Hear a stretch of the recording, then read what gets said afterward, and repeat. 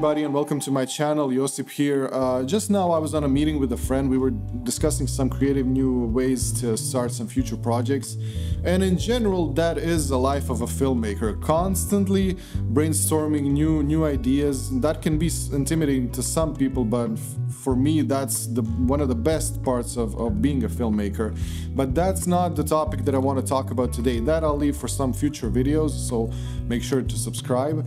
Today I want to talk about the topic that came by itself, because a lot of people from the previous video asked me, oh, what camera did you use? A lot of people who know me asked me, did I use this camera, the FX3 that I'm filming with right now?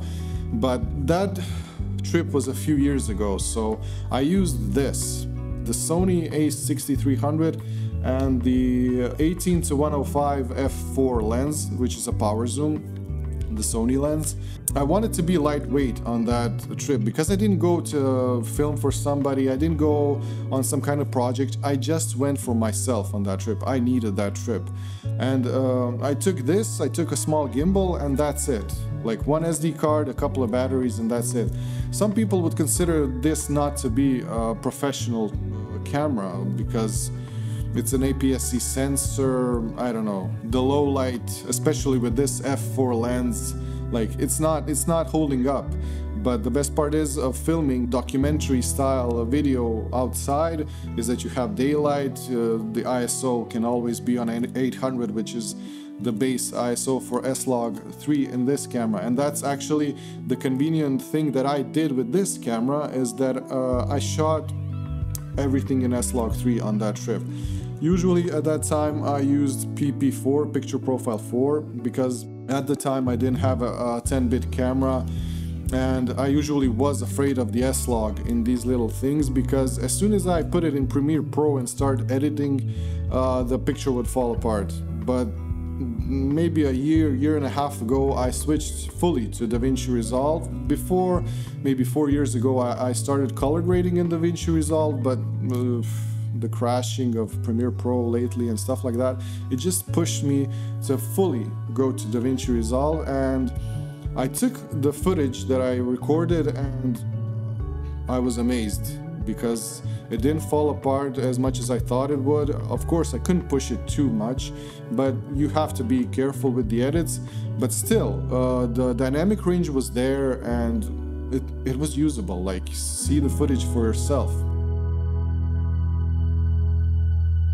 Well, some people would then ask, why did I upgrade to the FX3 if this has good footage and stuff like that? Well, let's be honest, this doesn't do everything. Like, you have to know how to use this camera to push the image and to utilize everything that it can do.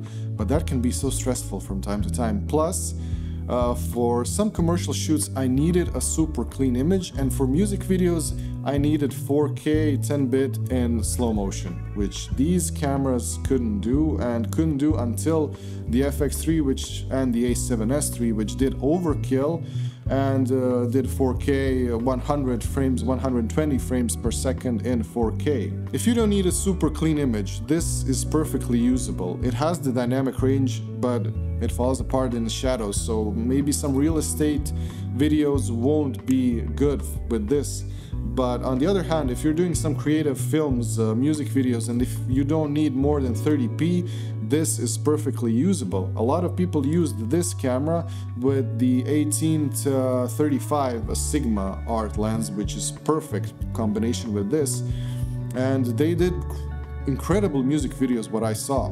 That's why I want to talk about the 5 things that you can do to your older camera that can revitalize it, that can also spark that creative need in you to go outside and to just film. So this might seem a bit simple, but learn everything there is about your camera.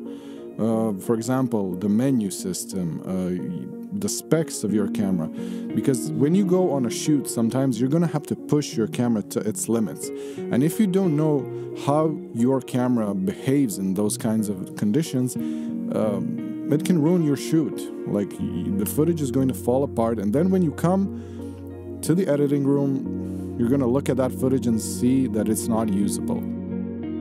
This second one is actually quite interesting. Try new lenses. For example, try anamorphic lenses. try tilt shift lenses. These lenses are going to define the style of your videos. Point number 3 might be similar, but it's more of a budget version. Buy vintage lenses. When we watch old movies, psychologically that engraved in our mind an image, a specific aesthetic. So you can go on eBay and find all of these vintage lenses and adapt them. Point number 4, use filters. That's actually essential for having a good image. A lot of people go and buy expensive equipment, they buy expensive cameras, they might even cheap out on the lenses, and they don't know how to get that quote-unquote cinematic look. Well, you have to use an ND filter. You have to stop down your shutter to get that motion blur. To get a specific aesthetic, you have to get pro mist or glimmer glass, because the modern sensors are so sharp, and if you want that filmic look, well, films weren't that sharp. You have to put some kind of filtration in front of the lens so you can retain detail but soften your image so it looks like a movie. And the last point that actually isn't even connected to your camera. If you're stuck, try a new editing software. Try new plugins. See what you can extract from the videos that you record with your camera gear. So those are my 5 ideas. If you have anything else, comment below. But in general, I'm not the type of person that would say, oh, camera gear doesn't matter, because it does.